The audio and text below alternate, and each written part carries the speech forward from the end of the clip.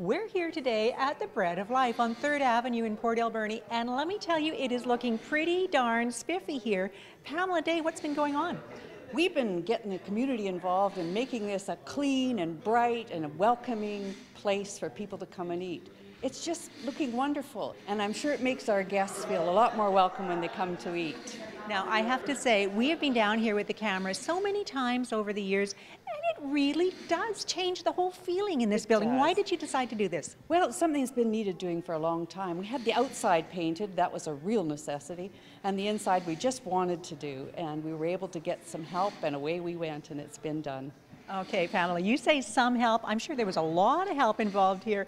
We're going to talk to Joanne Lamb because, Joanne, you stop by to eat at the Bread of Life every now and then. What do you think of the renos? I like the renos. Okay, you like the renos. How come? How come? What does it make you feel when you come in?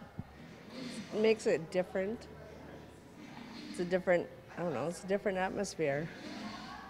And I think we were talking a little bit before the camera went on. You've been coming for a while, haven't you?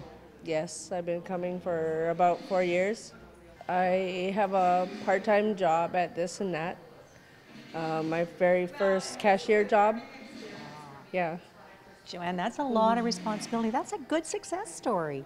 Do you think coming to Bread of Life and meeting the folks here has maybe had a little bit to do with your success? Yeah, I have a lot of people, a lot of friends and family that support me. Yeah. Well, good on them for supporting this fine lady. Thank you so much for telling me about it. Now, you said you had a little bit of help. Come on. We had a lot of help. This community is the community that comes out and helps. Board members were here painting, volunteers were here painting, some people donated paint. It's just been a wonderful experience. Yeah. And as you know, at this time of year, it's the time of year when we really need to think about these things. Yeah. We're again $20,000 short of our budget and hoping that Port Alberni will come out and again help us keep this place going for next year. We have something new happening this year, hopefully. We're hoping to be able to open and feed people on the weekends. Because as you know, people are hungry on Saturday and Sunday too. And to date, we haven't been able to open on weekends. So we're hoping now we'll be able to do that. And we're asking Port Alberni to help us too. And you know, I think sometimes folks out there who drive by the Bread of Life kind of take it for granted. They don't understand. You don't get any government funding, do you? We don't.